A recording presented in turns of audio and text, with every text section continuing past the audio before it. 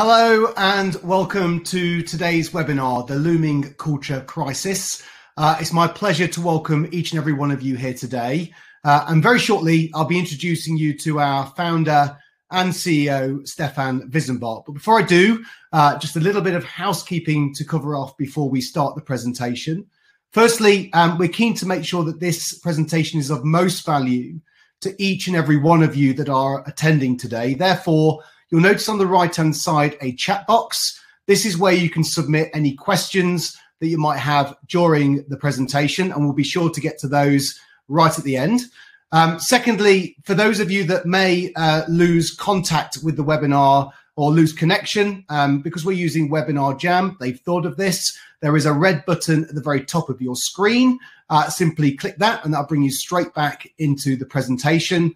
And finally, we're going to be sharing a few things with you. And under the offers tab on the right-hand side, you will see a number of things that we share that you can click on that will take you straight to the documents that we're speaking about.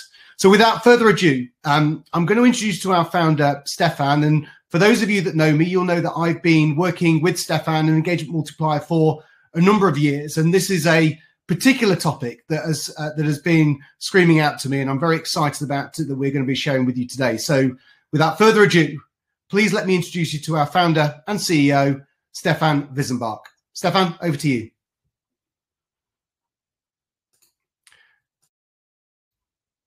You're muted, Stefan, so you might want to do that with the mic on. Thank you very much, Steve. And if everyone can hear me, I will say that again. Good afternoon for those of you in the UK and good morning for those of you that are joining us from the US. So today's agenda, I want to talk about the looming culture crisis. This has really gripped me, caught my attention. I've been watching what's been going on over the last 10 months or so, and I can very clearly see that a lot of businesses are heading unknowingly towards a bit of a brick wall. So we're going to talk about that and what that is. And I'm going to share with you what the four elements are that make up the culture crisis. And then, because it's not all bad news today, I'm going to present to you a very elegant solution that will enable you to navigate this and not fall foul of it. So let's just talk about the culture crisis and the fact that many leaders are overlooking it. And it's about the forces that threaten company culture that have been set in place by COVID. And so what we have is we have a set of unique threats now in businesses that are really going to have adverse consequences and make it very difficult for businesses that don't take account of them to successfully rebound in 2021.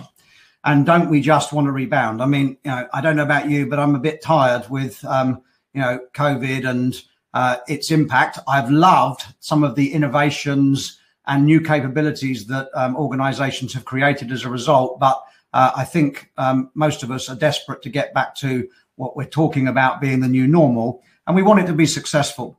So let's talk about the culture crisis. So what's really happened over the last 10 months is that leaders, quite rightly, have been putting their time, their energy, and their attention into navigating COVID from a business perspective. And I'm sure for many of you on this webinar today, leaders in businesses, you, like me, spent time last year rapidly mobilizing to ensure that your businesses could succeed and survive those really challenging times. And that was retaining clients, preserving cash, maybe getting some financing in, adapting how people worked. So a lot of very good activity, and we've seen some great things happening amongst our clients. But one of the problems that I see that's very prevalent is that leaders and leadership teams have been focusing on things from a business perspective, and other than when it comes to working from home and making sure that team members can navigate that in businesses where it's relevant, most are not thinking about it any more deeply from an employee perspective. And I'd just like you to reflect on that for a moment in your organization and think about all of the wonderful changes and all the agility that you've displayed over the last 10 months, but just reflect on that and how much of that was really about business preservation and survival, and how much of it really was from an employee perspective. Now, so we're in a situation now, like it or not, and I'm not here to just bring bad news. I'm here to share with you what the reality is. And any business owner that thinks that this isn't happening is probably a little delusional, because employees are fragile and company culture in the majority of organizations is stressed. And it's not helped by the fact that every time we turn on the television or the radio, the news is not uplifting. It's consistently very depressing. I had a close friend similar age to me die yesterday from COVID. There is not a lot of good news out there in the moment. And so what that means is that employees who have been feeling very vulnerable, even for organizations that have mobilized effectively and their jobs are technically secure, they are fragile and company culture is stressed. And the common enemy, COVID-19, that united us last year, and in fact, we saw evidence of this providing a short-term substitute for an engaged purpose as team members, rallied together to, let's fight this together. And there was an absolute lift in engagement levels as a result of that. It gave people a purpose to unite around, and it gave a false sense of security for many leaders that thought, we've got a really great purpose connected team here. And what we're seeing in a lot of organizations now is, as the pandemic wears on ad nauseum, we are seeing that fall away. In the US, we're seeing that the employee engagement levels are back now to where they were before COVID-19, and that short-term lift has fallen away. So we've never experienced anything like the challenges that we're experiencing right now. And so what this unique set of circumstances challenges us to do as leaders is to assess the team with fresh eyes, look at the concerns that are there right now, and understand the unique forces that the pandemic has created, and take appropriate action. So 2020 was really hard, and I think it's fair to say that the next few months aren't really going to be any better. Working from home, I know if, like me, you're working from home, it was much more enjoyable and easier and more uplifting when the sun was shining. And I'm here in not so sunny Warwickshire today. It's cold, it's grey. And so a lot of employees working from home are finding that loneliness and isolation are setting in. And we know, because there's an overwhelming amount of evidence around this, that mental health is a real rising issue in this pandemic. So great article in the Harvard Business Review recently, which is worth a read, which talks about the home stretch is going to be long, and it's perhaps going to take a greater toll on our personal and professional lives than we expect it to. Like I said, there's quite a lot of harsh truths here, which might make you feel initially a little bit flat, but the good news is there is a wonderful solution, and ignoring these would be foolish. So I'm going to share with you a grainy image, which some of you may recognize. It's a picture taken in the 1956 Grand National, hence the quality of the pixels. And this picture was taken just 25 yards from the finish line. And the jockey there that you can see standing on the pancaked horse is Dick Francis, who after this moment became an international best-selling author. And he's riding the Queen Mother's horse, Devon Lock. So until just before the moment that this photo, or just before the moment this photo was taken, they were off to a thrilling victory. So they were leading the field by some margin. And then as they approached the finish line, for some inexplicable reason, Devon Lock did a pancake like this. And the rest of the field raced on past. And whilst the horse and rider here were unhurt, they had lost the biggest race that they could have ever possibly won. Pretty deflating moment. And so Dick Francis, there on the horse, I'm saying to you, don't have a Dick Francis moment. So your businesses have done an incredible job of getting to this point in the journey with COVID. You've managed to navigate 2020. You're here as we go into 2021, and the finishing line is in sight. And let's be realistic. The finishing line is in sight. And so what you want to do is you want to rush through that successfully and not have a Dick Francis moment. And a lot of businesses, unfortunately, at the moment are going to fall at the final hurdle because they're seeing that the end of the pandemic with vaccinations and everything else is going to signal an opportunity to return to business as normal. What I'm about to share with you is going to bite at that point in time. And that's where the businesses that aren't prepared are going to get hurt. So culture is eroding at companies worldwide right now. Employee engagement and performance are diminishing. And if you don't act now to address this, you're going to risk wasting that work and end up with a Dick Francis moment. So let's talk about the four forces. I do love this slide. So the four horsemen. For those of you that don't know the four forces of the four horsemen of the apocalypse, they were pestilence, war, famine, and death. Not nice. And with a smile, I actually think that taking this through into the current climate, those businesses that ignore these cultural forces could find that their businesses do end up with a bit of famine. And unfortunately, in some cases, it will be the last mistake that they make.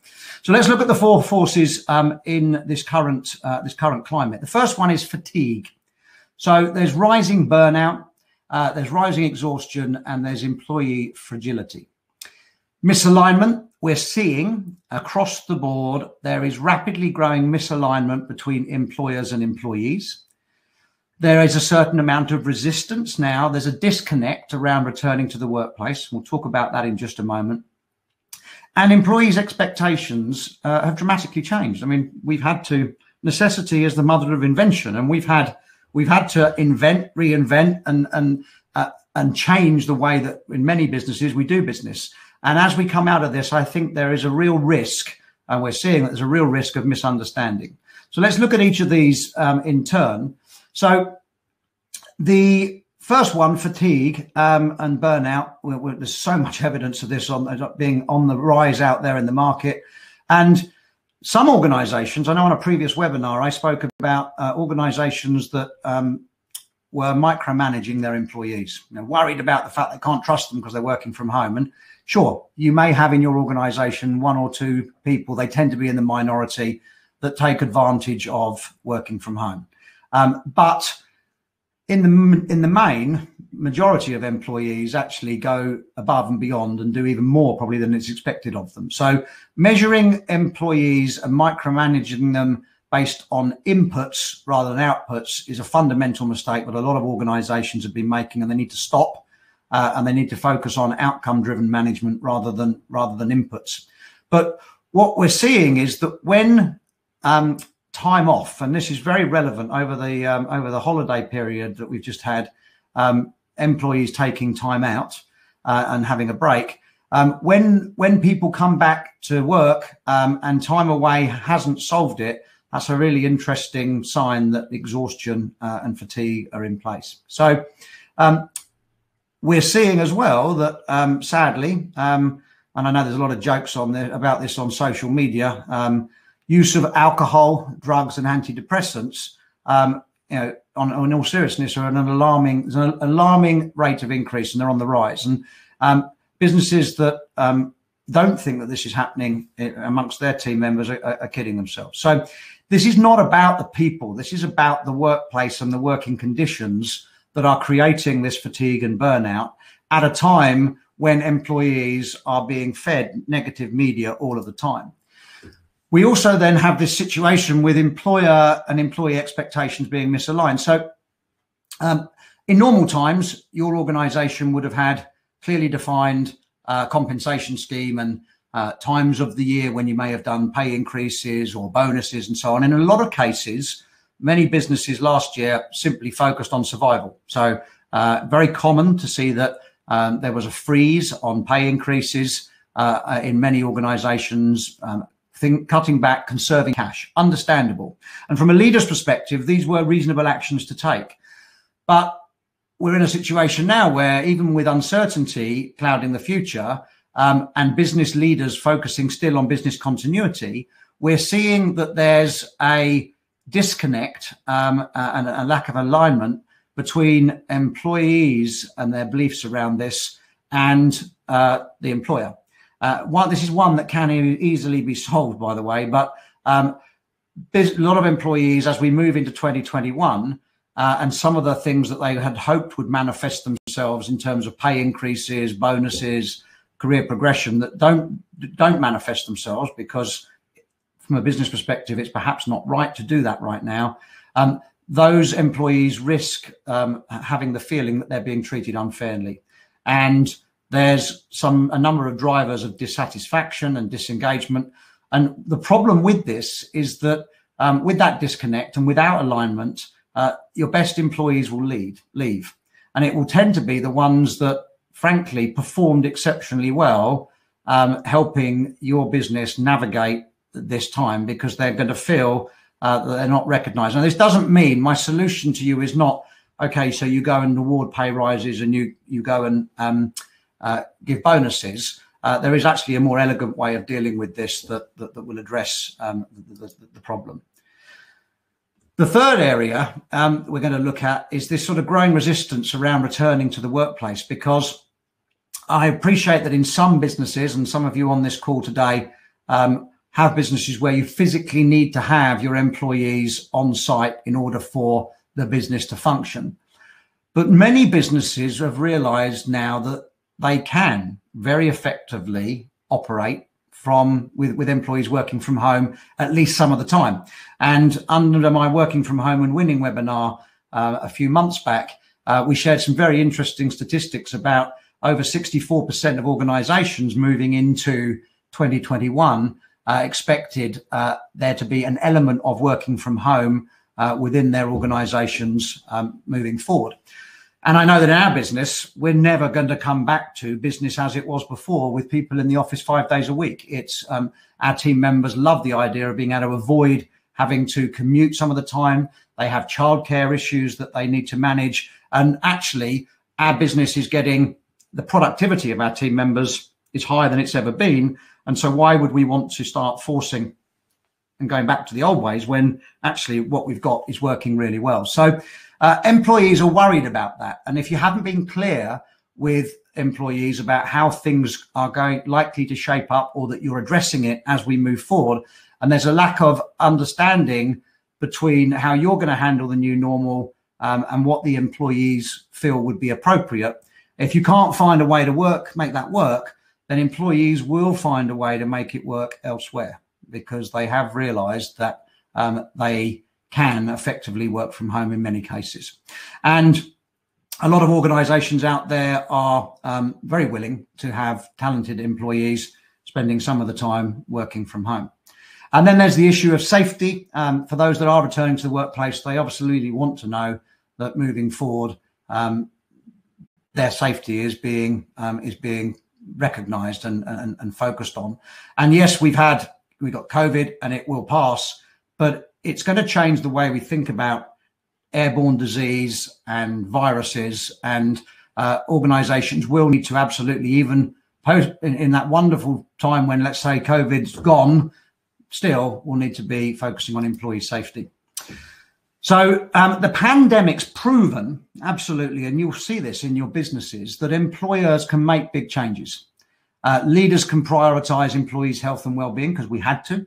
Under the circumstances, we made huge changes, and we can focus on employee engagement. So businesses have adopted, Zoom technology. Communication in the majority of organizations under the pandemic has improved, because they've had to get to a position where they can communicate with employees working remotely. And so the ongoing challenges are that employees are going to expect some of these changes to be permanent. You've got to get ahead of this, because it will make or break your ability to retain top talent. As I've said, there's going to be when things get back to being feeling a bit safer, that's when people that have been sitting tight but are frustrated are going to start to look for other work. At the moment, people are grateful to be employed, but that gratitude, if these issues aren't addressed, will fall away quite quickly. So top of mind for 2021, and we did a blog on this recently. This is a huge theme that you really should, as business owners, be focusing on, is that sense of belonging. Employees wanting a sense of belonging. Diversity, inclusion in the workplace. In fact, a sense of belonging is trumping compensation. And support for employee mental health, all important issues as we move forward into 2021. So what's the remedy against these forces that exist in all of our businesses to a greater or a lesser extent, depending on what we did? But I think there's going to be very few businesses that don't have an element of one or more of these forces at play. And the way to prevent a culture crisis and inoculate against one in the future is for you to take control back from the pandemic, because the pandemic's obviously at the moment got control of us. And the 4 stages are, first of all, acceptance. So there needs to be acceptance within your business from your leaders that these issues are real and they could exist in the firm or in the organization. And my point on this is that even if you think your organization is perfect, might it not be a good idea just to check, because these issues are real and they are global, that in your business, even in your perfect business, you're absolutely sure that there isn't a problem. And the way you do that is by going through a process of understanding, and I'm going to explain how you do that shortly. And for clients of Engagement Multiplier that are on this call, welcome. We can get this set up and running for you straight away. For those of you that haven't worked with us before, we're providing you with a free capability at the end of this webinar that will enable you to understand the truth. And it is genuinely a free capability, no strings attached. I want you to help understand where the issues are and then navigate this crisis. And once you've understood to what extent these issues exist within your business, then you need to communicate effectively and importantly on what matters. Something that's very easy to do when you properly understand what's going on. And then you'll be in a position where you'll be empowered to take action, but action not just for the sake of action or paying lip service to a potential topic, but action that will make a real difference because you have that understanding. So our culture crisis vaccination. So the first point, acceptance. I deliberately wanted to keep things brief today because we've got a time for Q&A at the end. But for those of you that want more evidence and more detail on this, we have an absolutely fabulous white paper that will be coming out next week, which each and every one of you will receive as a result of registering for this webinar. And for those of you that are focused on data and facts, this is loaded with evidence on the culture crisis and what's coming along. In terms of you then understanding the position in your own organization, what we've done is we've created a COVID culture check module on our platform, which we're making available completely for free for businesses that don't yet work with us. For existing clients, it's part of the library of on-demands, and your business engagement manager will be helping you to run this at a time to suit you. So that benchmark assessment and COVID culture module will give you the unvarnished truth, which is why we only like working with brave leaders. Sometimes the truth isn't that nice, but actually all progress starts with knowing the truth, and understanding what issues exist within your business is very powerful. It puts you in a position to actually do something about them. And then our platform, which I said we're making available for free for prospective clients. And if you just use us for this module and you choose not to use us again, that's absolutely fine. There are no strings attached. Our tools enable anonymous, completely anonymous, and effective, secure communication. So responding to the feedback and the results that you get from the COVID culture check, we've got the tools and the capabilities to make it really easy for you to be able to communicate with team members and then to take action on the areas that your business would benefit from. So just to sort of reflect on this, and I said this to a client the other day, we've already had a year of nasty, unexpected surprises, haven't we? And my question to you is, do you really want more?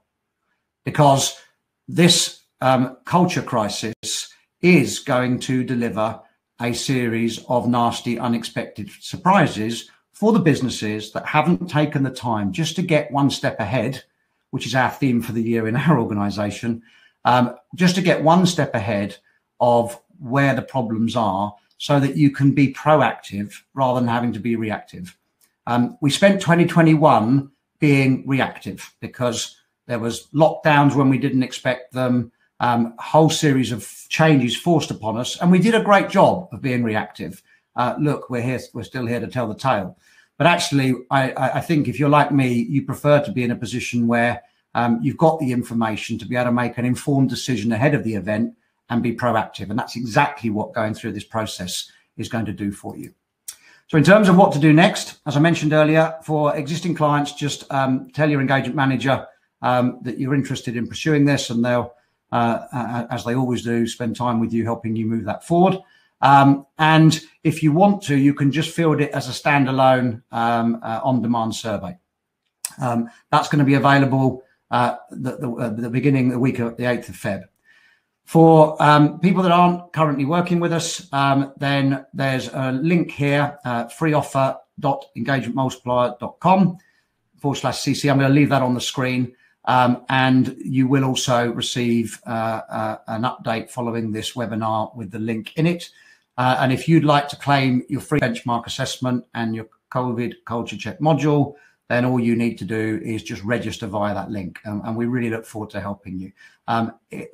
The experience we have already been doing and focusing on this in our own business and with a small number of clients. This is not something that we haven't tested yet.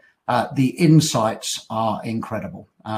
Even in a business, I'm very proud of my team. They're amazing and they're very engaged. But just going through the process of asking some of these questions really does deliver some fabulous and fascinating insights, which puts you in a very powerful position to take action. So Steve's been monitoring the feed. If you could join us now, Steve, we're going to move into a Q&A. And this is where you all get to ask me whatever questions you like and put me in the hot seat, which I'm looking forward to. Thank you. We definitely have some of those. So first of all, thank you, Stefan. I said at the very beginning, I found this of particular interest. And in fact, my first question, which comes through from a John McCure, asks, I didn't appreciate the difference between burnout and exhaustion. How can we tell the difference in our people? And this was something that definitely, again, mentioned the white paper. This is something that stood out for me in the white paper. So you can expand on that. Indeed. So, in fact, there is a section on this in the white paper.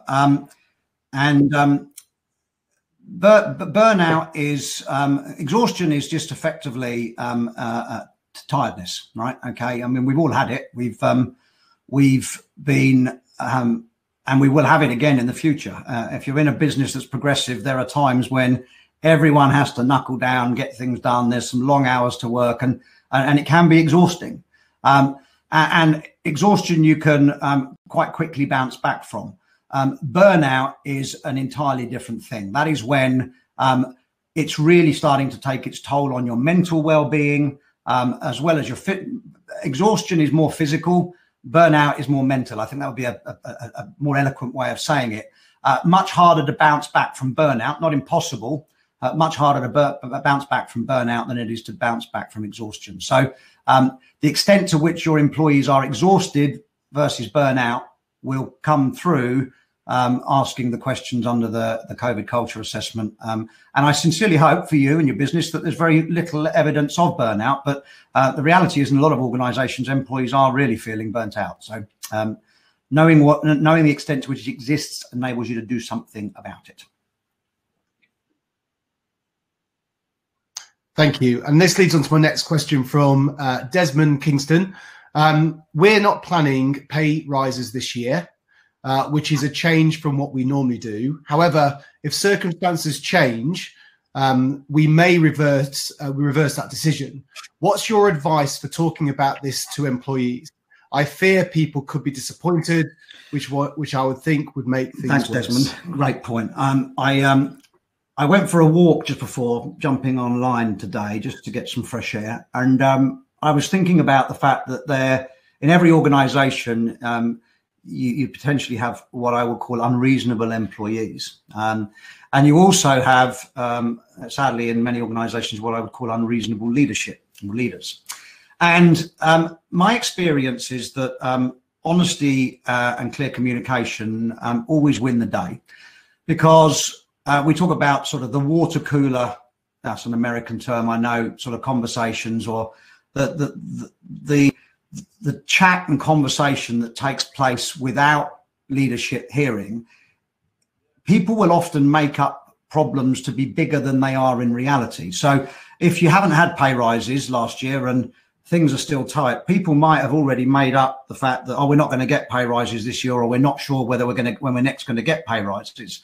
And I actually think the best thing you can do as an organization is to treat your employees like grown-ups. I know that not all of them are reasonable employees, and so some of them shouldn't, won't react to it well, but the majority will, and they're the ones you want to keep. And so if your organization is in a position where you're focused this year on business survival and continuity, and you are genuinely, controlling the costs, the CEO isn't going to turn up in a brand new Ferrari whilst there's, no pay rises being given. You are genuinely across the board making cuts and running the business carefully. I think that the best thing you can do is to level with your team members and say what you just said in your question. You're not planning on doing it this year, but if circumstance, for the reasons as follows, but if we're in a position where things improve, then we'll let you know and we will bring it forward. But our focus, and you've got to focus on the benefit for the employees, our focus is on preserving the business and making sure that the business can continue to be stable and secure, so that as the better times return, when they will, we can get back to a normal system of rewarding team members. And we hope that you will stay with us and work with us to ride through this. We really appreciate your support. I just think that a bit of honesty goes like that, and clear communication goes a really, really long way. And if you don't do that, then they're making it up anyway. They'll be making up problems in their own head. It's better to get them dragged out into the open where they normally shrink. So I think a couple of things just to add to that. What we've talked about in previous webinars is about the fact that employees right now, more than ever before, are looking to leadership for clear, concise communication. So again, going back to what you've just said there, I think that's what it is. You can't trip over the truth. Be honest with your people where you can, and just be clear with it. And away you go. Good. All right. Well, moving on to Nathan Stanley. How prevalent do you believe the issues you describe are within organizations? I would be so bold as, thanks, Nathan. I would be so bold as to suggest that pretty much every business will have an element of one or more of these issues in play. Just being very frank with you, and I'm very proud of our organization. We had a record year last year. We had a best year in the worst year ever. Team were incredible, and we have excellent communication. I know that we have an element of some of these issues in our business that we're in the process of addressing. So, and that's in an organization that is really good. We practice what we preach. We're really good at this. We tend to lead from the front and make sure that before we share things with clients, we walk the talk. So, and friends that have businesses that I talk to, fellow entrepreneurs, if they're really honest with themselves, they will sit back and go, well, we probably do. It might be that you've got an amazing organization where there's hardly anything to address. Well, happy days. Wouldn't it be great just to have that confirmation? And you can then sort of say at your leadership meeting, well, we haven't got to divert resources to this because we've done a health check and we're in good shape. Let's power on for 2021 and do some great stuff. But I wouldn't ignore finding out. I just don't think that's wise. I think that followed on by Brian Bennett's question here. And he asks about the COVID check. He says, does the COVID culture check work with employees who are either full-time or part-time or furloughed? Yes, no. The rules of furlough frustrate me because I think slightly misguided from a government perspective. I understand, providing financial support and furloughing an employee, but the conditions are that you can't, if you start running things like surveys about the workplace with furloughed employees, we're advised, running that risk that over that next 5-year period where they're going to be doing all these investigations to find out what money they can claw back, you put that at risk. So we are, as an organisation, saying to our clients that you shouldn't be surveying furloughed employees. But what you can do, and we do a lot of work in hospitality, where a lot of employees are furloughed right now, what you can do is you can get ahead of it by getting ready for the day that they come back to be able to then connect with them with some positive news about, so using our COVID culture check and some of the other resources we have available, we're putting those businesses in a position where they can really positively engage with their team members and give them confidence as they come back into the workplace. But other than that, I would not differentiate between full-time and part-time. And in fact, organisations that we work with that have a high element of contracted workers that tend to work as self-employed, but they're spending a lot of time dealing with that business. They're even involving them in the survey process to understand how they feel, because their opinions matter too. So whether someone's working part-time because of their circumstances, full-time, doesn't matter. Very good. And then we've got Mike Buckley here. What would you suggest if some of my leaders who lead teams are showing signs of burnout? I rely on them to rally the team. Well, my grandfather, God bless his soul, always said to me, Stefan, the fish rots from the head, right?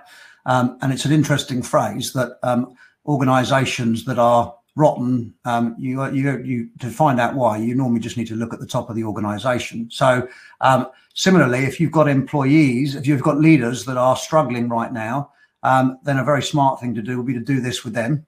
You can easily do it in 2 steps if you wish.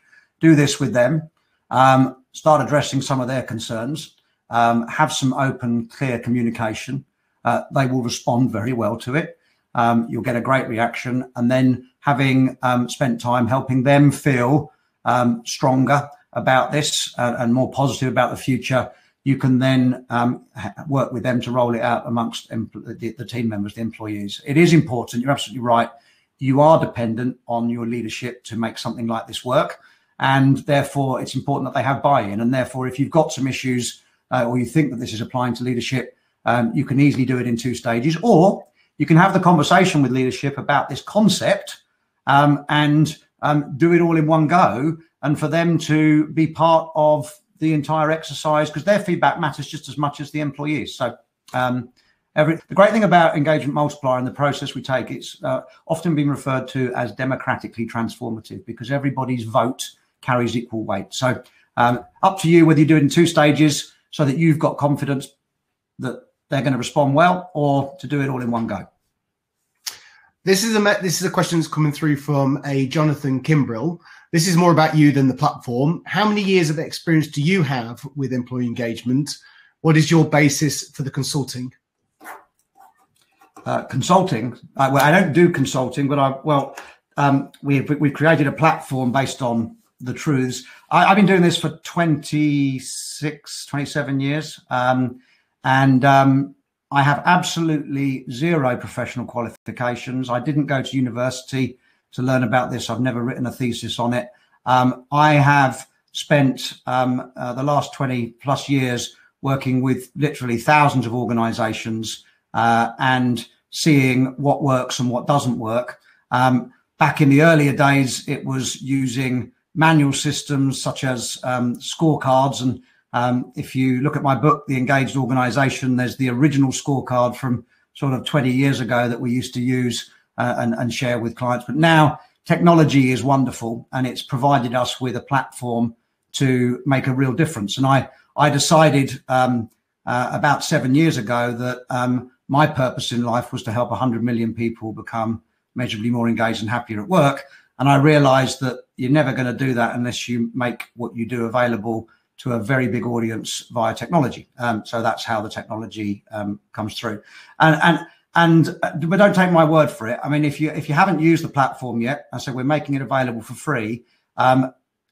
Take a survey, and you will see very quickly how effective these tools and strategies are. But we're not a coaching organisation. Most of we have some great team members that will provide white glove support and help you.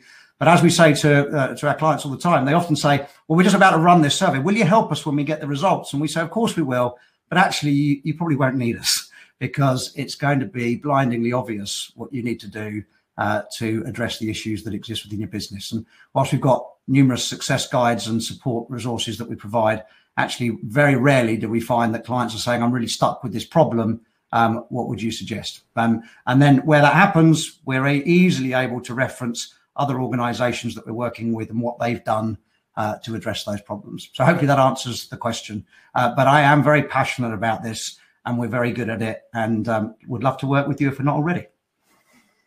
Very good. This one's come through anonymously.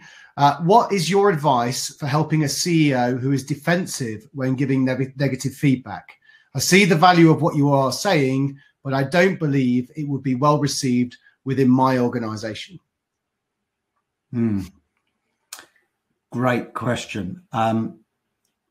Like I said earlier, my dear granddad, fish rots from the head, right? I think it's a shame, isn't it? If you're I believe in brave, caring, identifiable leaders. I don't always, I sometimes have to, check myself when I read some of the feedback, because none of us are perfect. And so in my business, I get scored as the owner on our platform.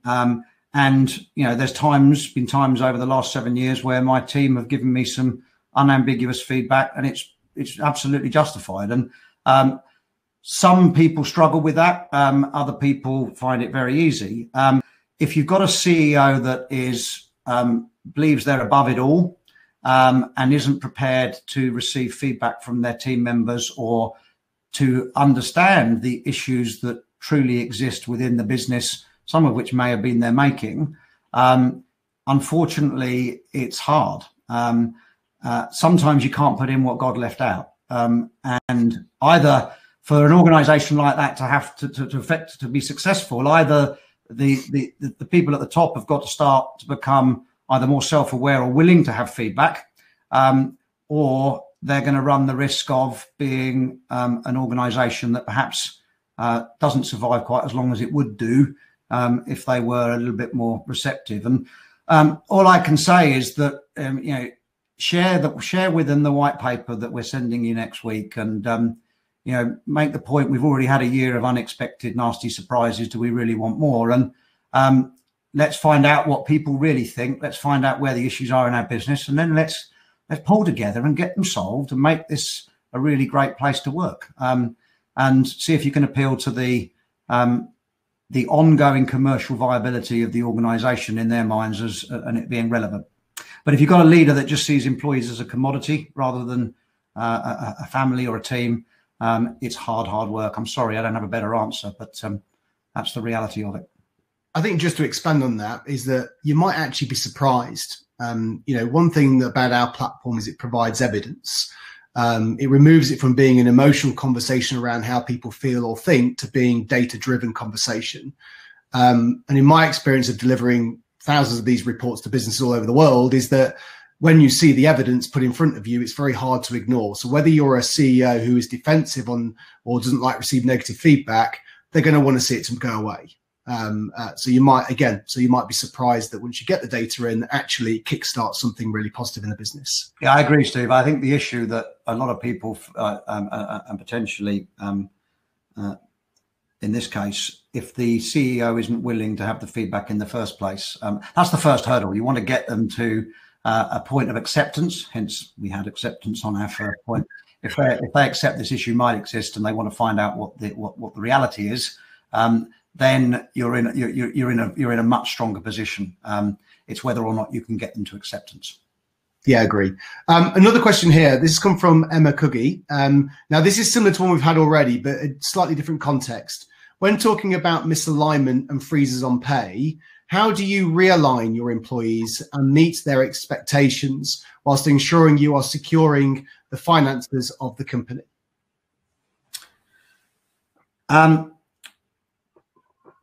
Steve, can you repeat the question? Yeah, so when talking about misalignment and freezes on pay, how do you realign your employee and meet their expectations whilst ensuring you are securing the finances of the company? Okay, great question, Emma. So the first thing you need to do is obviously, and I'm assuming the caveat here is I'm going to assume that this is being done with integrity. So the first thing that you have to do as an organization is to strategically figure out the plan. What is it we are able to do? What is it that we're not able to do? What's that going to mean to the financial state of the business? How long is this likely to go on for? When things start to return to normal again, or when business starts to improve, what are we prepared to do at that point for our team members that have stayed the course and hung on in there? And providing you're doing that with integrity, and you do care about your employees, then I would simply, once you've got your strategy down with its basis in fact and reality, is then I would have back to the earlier point, I would have a communication and some engagement with the team members that honestly explains what you're doing, why you're doing it, and what you intend to do when things improve. And that if things don't improve, then you'll revisit the situation with them. But as soon as things do improve, you will let them know. And as I said earlier, you have unreasonable employees and unreasonable leaders. And your unreasonable employees might not like what you've just said in terms of the honesty and everything that you've shared with them. And they might think, well, I'm not prepared to hang around here anymore because I think I can do better elsewhere. They were probably thinking that anyway. If they're truly committed to your organization, they'll hang in there, they'll appreciate the honesty, and you'll get them to ride through and stay the course. So there is obviously a risk in any organization if you're not providing improvements to compensation and employees are working really hard. Unless you physically discuss it with them and acknowledge it and explain what you're going to do about it, you run the risk of losing those employees anyway. So actually, you're in a much better position if you actually do communicate what you're doing, because otherwise they'll make it up themselves and they'll have their own version of what they think is going on. Right. Conscious of time, so we're just going to have two more questions. First one here from Mark Carter. How does your platform help with the four forces of fatigue, misalignment, reassistance, and misunderstanding? So the first thing it does is it helps. It puts you in a position where you can understand the extent to which these issues exist within your business. So we have a confidential and anonymous structure that's highly effective, that's very easy for employees to engage with, and they trust it because they know it is anonymous. So it provides you with the data around to what extent these issues exist within your business. And then alongside that, we provide some guidance on actions that can be taken. But as I said earlier, once you know what the problems are or where the issues are, it's normally very easy to understand what it is that you need to do next. And then once you've got a strategy for dealing with the challenges, because you don't want to ignore them, then once you know that they're there, then our platform provides a brilliant structure for communicating with the employees.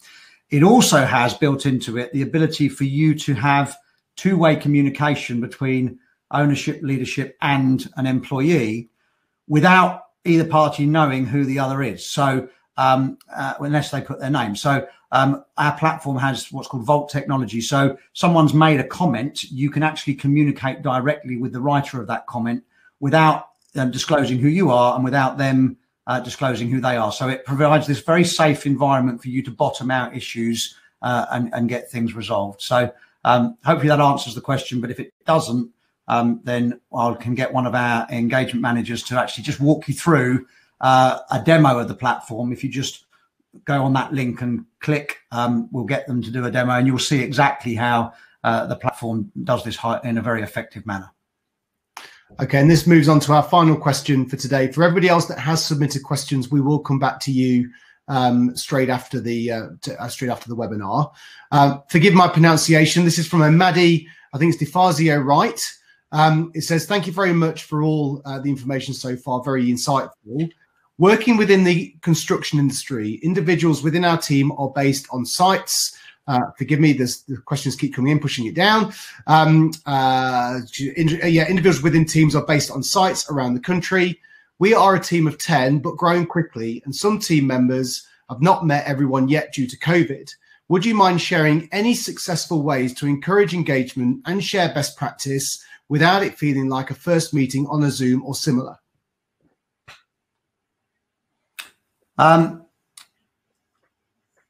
Well, Zoom is great to share ideas and best practice, and so unless you're able to, or you're not in a position where you can meet in person, but I would. The great thing about Zoom is you get to see someone's eyes, their face. It's a more human way of making contact when you can't physically be together in person. So, I mean, we use it extensively in our business. My daughter last year got a job working from home via Zoom. She still hasn't been into the office, but